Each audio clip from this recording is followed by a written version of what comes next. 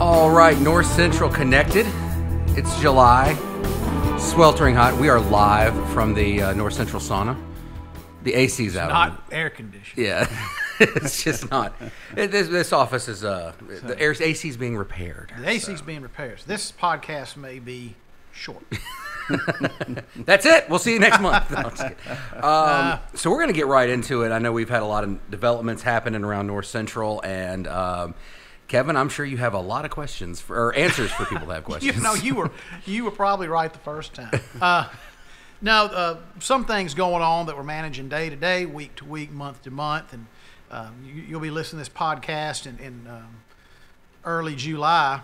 And as you know, it's hot out there. We started picking up extreme heat earlier in the year than normal, probably early to mid-June. We started picking up extreme heat. Saw a lot of mid-90s, hit 100 a couple of days.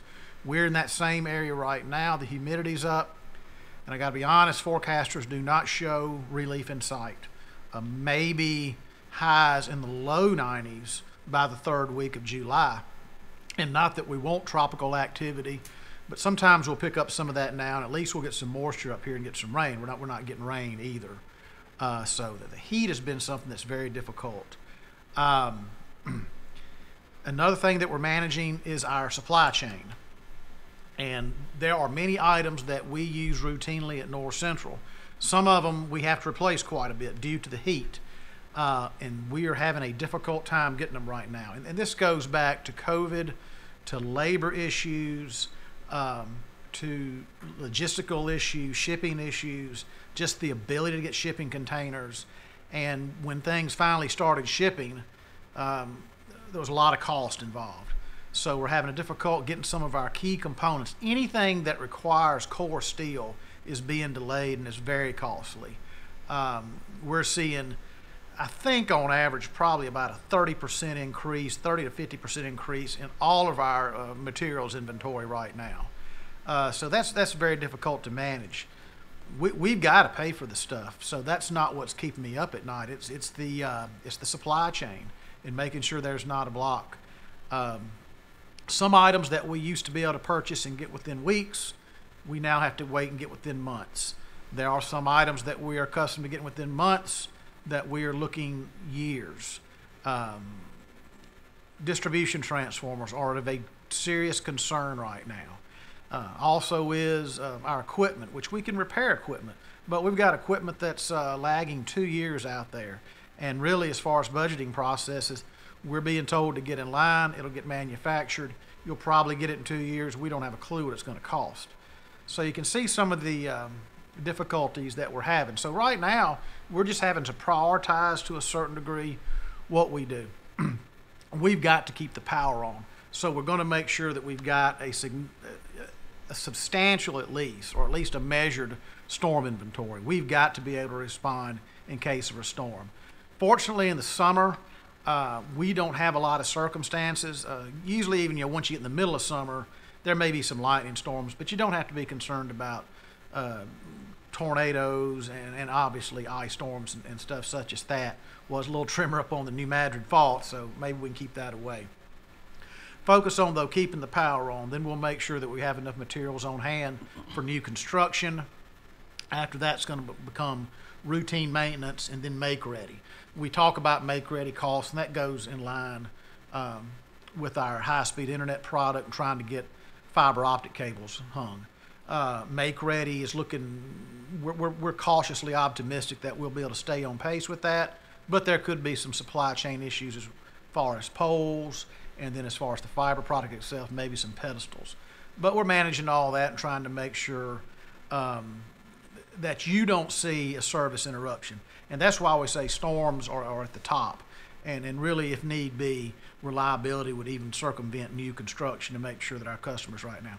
So for our developers out there, our builders, we're trying and we're doing a pretty good job of letting them know for all the new projects, which what we hit with last week, somebody said they're planning 1,500 homes in a particular area over the next 2 years. That's right. I mean, just wow.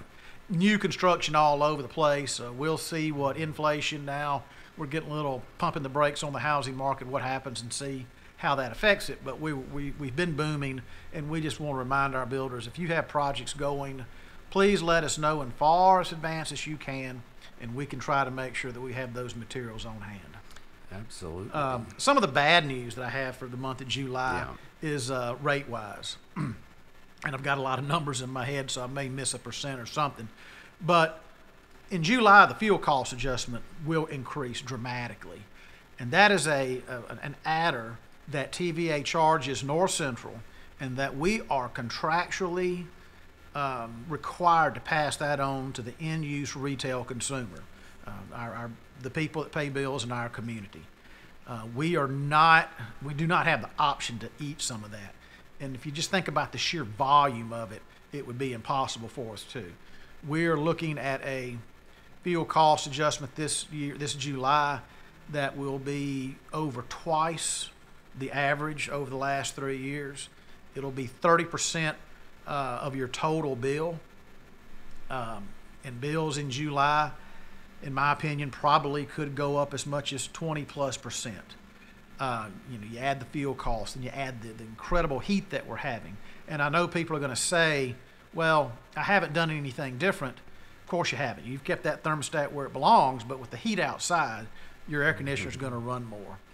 Just so you'll know, fuel cost, and we used to have this broken out on our bill to the membership, but we removed it because it caused a lot of confusion, and a lot of our people just didn't want to see it. They didn't want that long telephone bill. They just want something simple. Mm-hmm.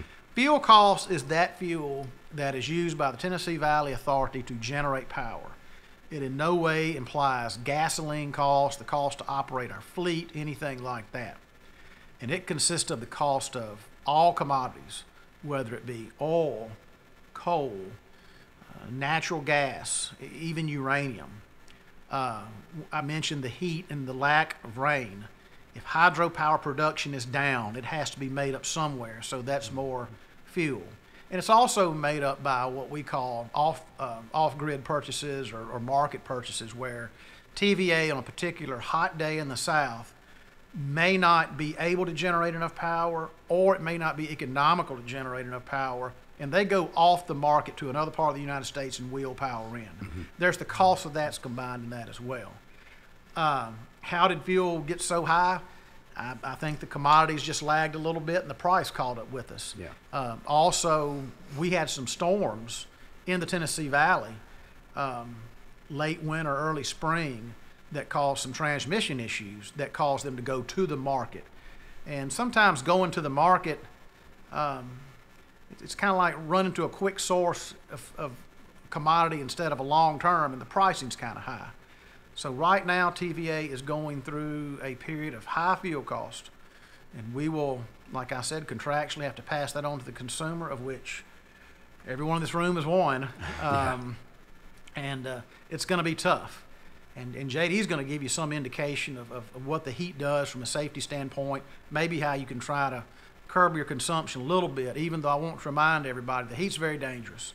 And we want you to conserve in order to keep your bill down, but don't endanger yourself.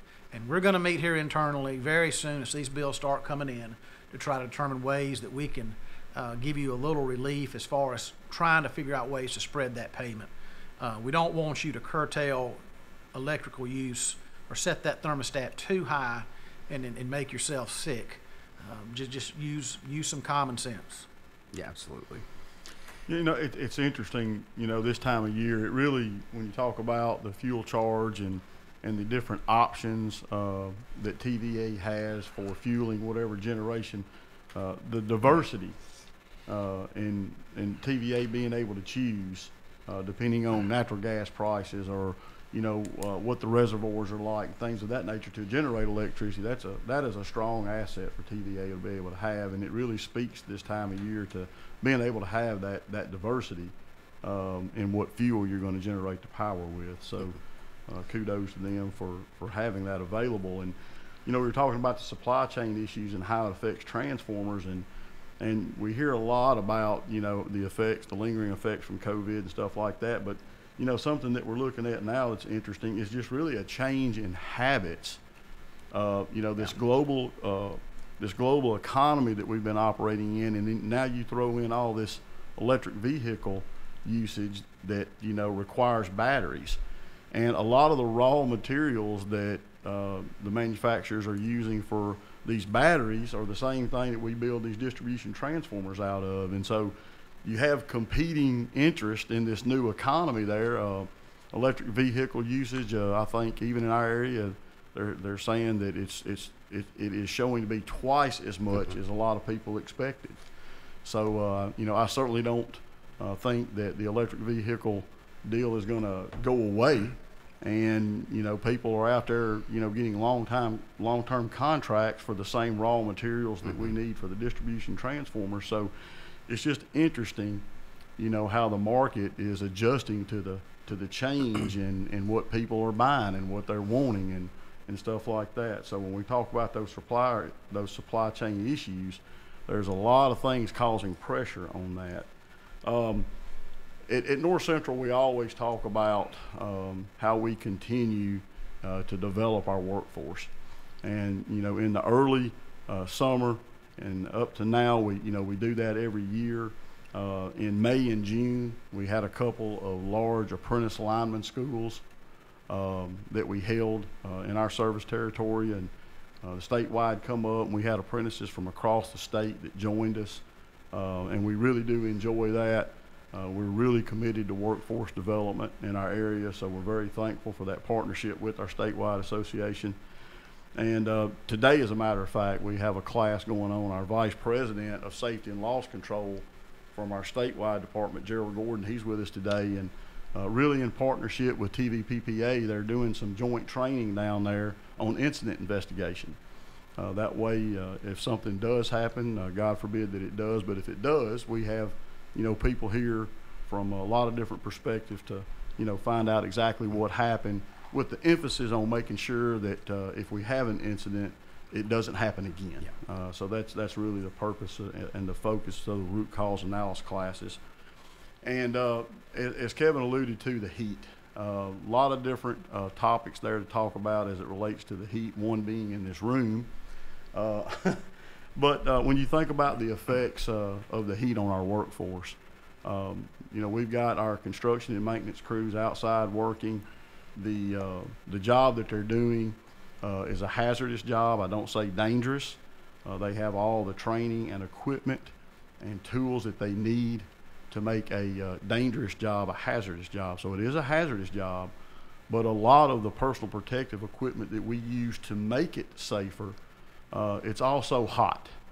So, on top of, just the heat in general, we have to be very careful about the jobs that they're doing, what time of the day they're doing them, and really being concerned about their well-being. It's a time of the year where we really focus to our folks, look, check on the guy working beside you. Just the type of workforce that we have, there's not a lot of quit in us. No. We don't give up easy, and that's a good thing. I'm really prideful about that. My coworkers have that great working attitude, but at the same time, this time of year when it gets this hot, you got to be careful. And so, their working conditions hotter than this room. Absolutely. Their office is on the inside of a bucket truck that usually requires them to wear rubber gloves and sleeves on top of arc-rated clothing. So or in a trench with no airflow. Absolutely, in a trench with no airflow, and so we're really thinking about those guys and really doing what we can to remind them to remain cool, take plenty of breaks, water, things of that nature, and also when you talk about the heat, it just leads into the conversation about the performance of our system, which if you look at the investments that's been made, and to upgrade our system, to harden our system, to make it more reliable. When you talk about all of the work that's been done on the right-of-ways and things that Kevin talks about on a regular basis, just blocking and tackling those basic things that we do every day. When the temperature is like it is today and there's no sign that it's going to let up for the next 2 weeks, that is when those things really pay off. So we're very proud of how the system is performing. If you look back at June, TVA was sending out notices. It seemed like every day how they were breaking June records for consumption, and these are records that many of them covered the entire existence of TVA. Many of them tied records or things that they hadn't seen in 20 years. So not only is our system performing well, TVA seems to be performing well and giving us the power that we need, and so we're thankful for that. But really just kudos to everyone from engineering, to the construction crews, to everybody that's responsible for keeping that system going. They've really done a good job. And that gets me into my next thing when we talk about heat, and that's be patient with us. Yeah. We are building a to-the-home fiber system, and it is a challenge, one that that we're certainly up for. But we're cutting a lot of right-of-way, doing a lot of make-ready work, and when you're trying to do this large-scale project, there's a lot of things going on.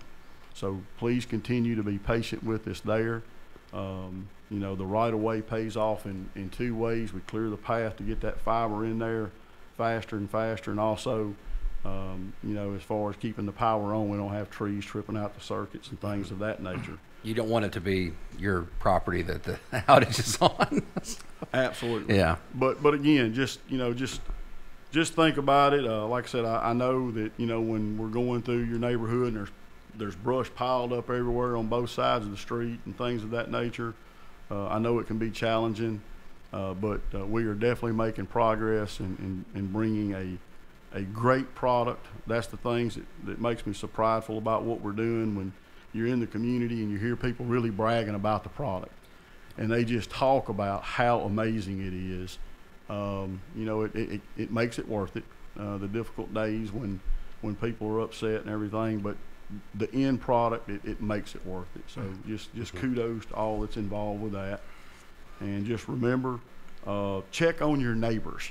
Oh, absolutely. If you're in a neighborhood, and especially if you have, I'm going to say some retired couples or things in that nature, or someone that it may be homebound or living by themselves, please go by and check in on them. When the temperatures are like this, not only are they going to be happy just to say hi, but you're going to feel a lot better knowing that they're okay.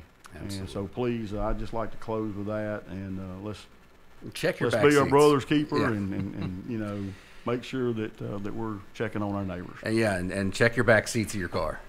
Yeah. You had a good point about before we started hitting record on this podcast. You said leave your cell phone in the back seat. Why is that? Well, one, it will keep you from texting and driving, and two, if you do have a small child or dog, statistics show that you will not leave your child or pet in the back seat.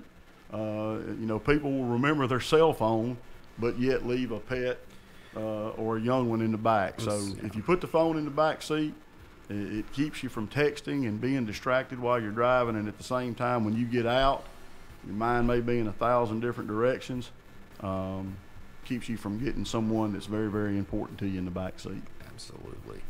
So before we end out real quick, I'd like to point out, Michael's asking the social media and the marketing to point out Byhalia South. If you are in Byhalia South, that's along Watson Road, Highway 309 South, Woods Road, Cooper Road. You are eligible for North Central Connect, so give us a call, 662-932-3500 for North Central Connect or northcentralconnect.com.